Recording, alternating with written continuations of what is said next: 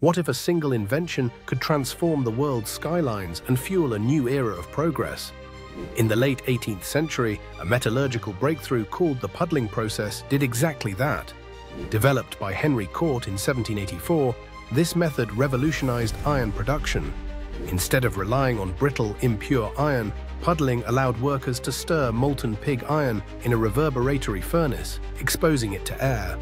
This oxidized unwanted carbon and other impurities, producing much stronger, malleable wrought iron. The process was laborious. Men known as puddlers would tirelessly stir the glowing metal with long rods, braving intense heat and exhausting conditions. Yet the payoff was immense.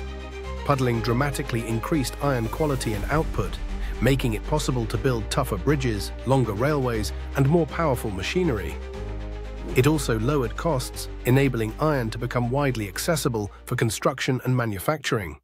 This breakthrough set the stage for explosive growth in infrastructure and transportation, forever changing the fabric of society. Though eventually replaced by modern steelmaking techniques, the puddling process remains a fiery turning point in human ingenuity and industrial development.